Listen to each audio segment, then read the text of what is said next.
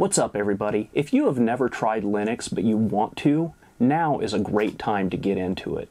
Linux is becoming a more commonplace operating system for your everyday user, and it's easier than ever to try out and install. Now, I'm not going to be the guy who tells you that Linux is the overall perfect solution for your day-to-day computing uses, because I don't know what your day-to-day computer situation is. If you want an operating system that is very secure, Linux is great for that. Now, I'm not going to tell you that viruses don't exist on the Linux platform, because it has happened, but it is extremely rare that a Linux system gets hit with any virus. If you have an older system, something that's like 10 years old, and you're ready to chuck it because it's running slow and becoming nearly unusable, before you do that, try installing Linux and see how it runs. You'll be very surprised at how much faster the system will operate. Linux is open source, and therefore most distributions of Linux are free. There's also a ton of community support for Linux in this day and age. If you've run into a problem with your installation of Linux, or you can't get something to work quite right, chances are somebody else has run into that exact same problem, and there's an answer to that solution somewhere on the internet. It's just a Google search away. Also, Linux respects your privacy. Most of these distributions are not going to be collecting any data on you to sell to third parties. Another great thing about Linux is that you get a choice in your software. There are a ton of distributions, a ton of different flavors of Linux. I'm sure you can find one that works for you, and it's not going to force you into an update that you don't want. Now, Linux may not be your total solution. If you want things to work in a way that you're familiar with and you don't want to get over that learning curve, Linux may not be the OS for you. But if you're willing to put in the time and see how something different works, you may find that Linux is a great solution. Now, I'm not saying that Linux is a perfect solution for every job out there. I personally am a video editor, so I use Windows on a day-to-day basis to edit videos. I found that Linux just doesn't work for me for that. But in other areas, the backbone server on my network, for example, is running Ubuntu, which is a great operating system. It's bulletproof. I basically turn it on, leave it alone, and it does its thing. Very low maintenance, and it's awesome for that. If you are wanting to try Linux for the first time, there are a couple of different distributions that I recommend. All of these distributions are Ubuntu based. The reason that I recommend Ubuntu as your base operating system to try out Linux for the first time is because there's a ton of community support for Ubuntu. Also, the most distributions that have the most support are Ubuntu based. Linux Mint, for example, is the Cadillac of Linux operating systems. It has all of the whistles and bells built right into the OS, so you don't have to go hunting for anything, you don't have to go looking for any extra software packages. Everything that you could possibly want, for the most part, is already built into Linux Mint. But for the most part, all of the terminal commands that work in Ubuntu should also work in Linux Mint. So if you get a little adventurous and you want to try out a tutorial that has terminal commands, those same commands that work in Ubuntu should also work in Mint. The operating system that we're going to try out in this tutorial is Zorin OS. I feel that for most Windows users, Zorin is going to have that familiar layout, and everything should be in about the same place that a Windows user is used to. Now, I'm sure other people are going to make their recommendations for which distribution you should use, and they're going to put it in the comments section and tell me that I'm wrong. Don't listen to them. Listen to me, and only me, ever. Regardless of which distribution you choose and which one you feel is right for you, the installation process is basically the same. And I'm going to meet you over at my computer, and we're going to get into how to do that right now. Alright guys, so I'm going to show you how to make a bootable USB installer now, and no matter what project you're working on, these steps should be basically the same for making an OS installation USB. I also have a guide on how to make a multi-boot USB installer if you would be interested in that, but for the purpose of this video, I'm going to assume that you only need to make one single operating system installation USB, so that's what we're going to do here. If you want to make a USB stick with multi-boot capability, check out my video on the Ultimate USB Toolkit. Okay, so there are a few different methods that you can use to install the Linux ISO that you want to install. The installation process is basically the same for everything.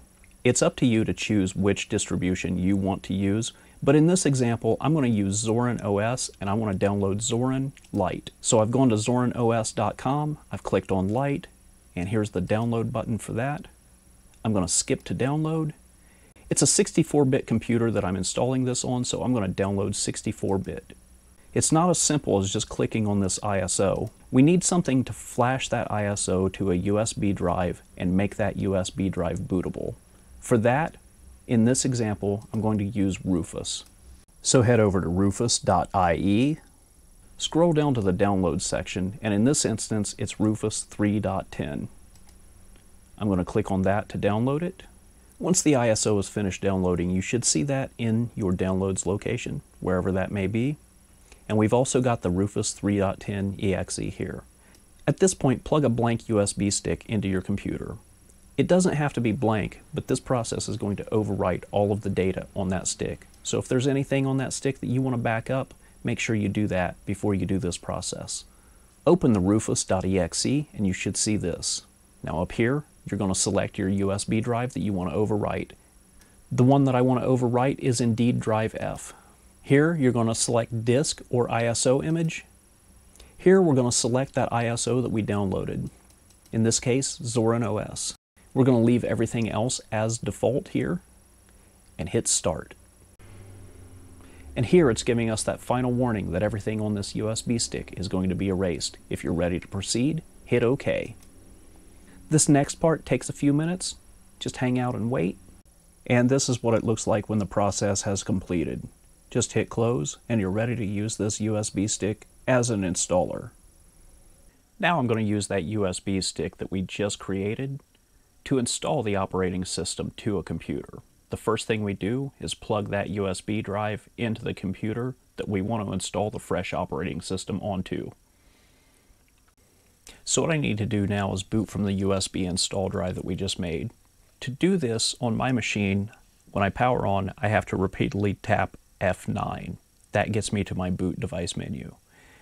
Your boot device menu may be tied to a different key. Commonly, it's the escape key, delete, F12, or it could be something else. That's something you'll need to find out for your particular machine. But here we go. I'm going to power this up. I'm going to start tapping F9. And here's my boot menu. So I'm going to choose USB device. I'm going to select try or install Zorin OS. Now it's going to go through a process where it loads the OS from the USB stick. So now the Zorin OS has booted and we can look at this before we install it. But as you can see, this will be a very familiar layout as far as finding everything if you're used to the Windows operating system. So basically, we can go around and explore and see what we think of the operating system before we perform any kind of installation. I'm not going to do that now. I'm just going to get right to the install. Okay, so to install Zorin OS, we come up here and right in the corner, up on the left corner, we've got this installation package right here. So we're going to double click that. And most of this is just read the step, do the step, get the banana. It's going to prompt you every step along the way. So this is my language of choice. Most of these are going to be by default for me. Keyboard layout for me, again, is English US. We have the option of downloading updates while installing. I'm going to just go ahead and leave that checked by default. I'm going to install the third-party graphics software, and I'm going to check this just because I don't want to participate in the census.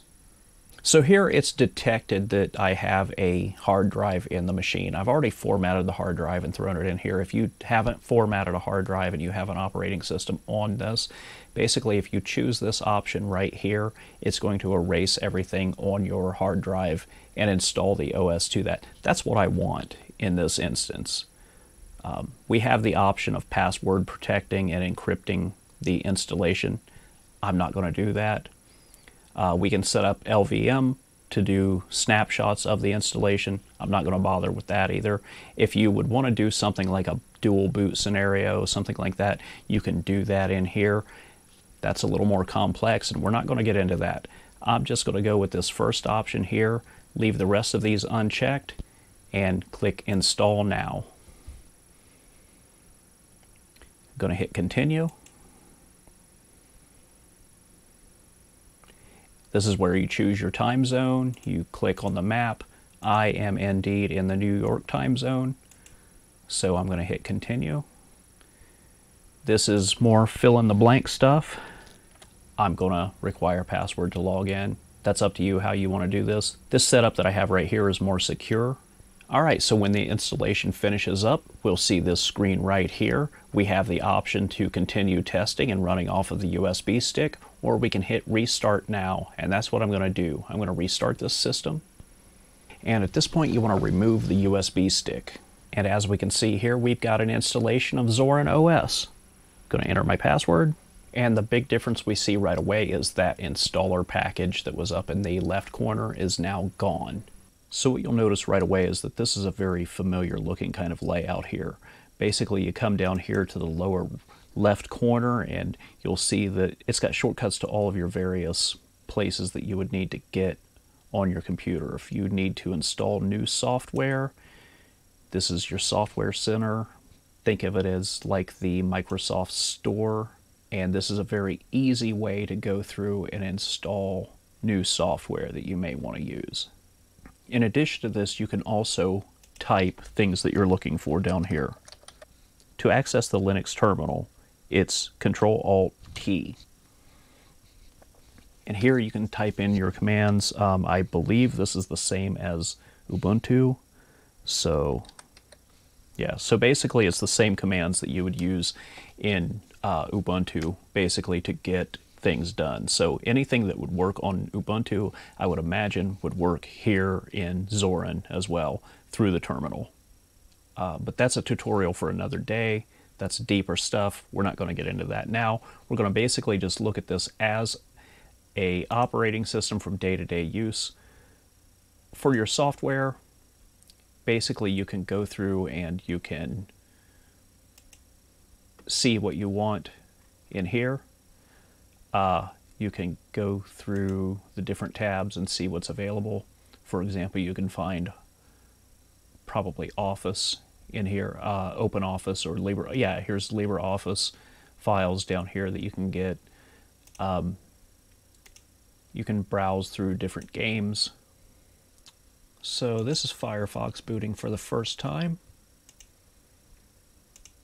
That took a little bit longer to boot than what I would be happy with. Let's try that again. To be fair, this is a 12-year-old machine. A lot of people who are just making the change to Linux from Windows are probably Google Chrome users. I'm not going to condemn or condone Chrome. I'm just going to show how to install it on Linux. It's pretty simple and straightforward, but it is not in the software store. So you can go to Chrome's webpage, click on Download Chrome. We're going to get the 64bit.deb package. Accept and install. We're going to open it after it finishes downloading, and we're going to run what? Okay. It's taken a second.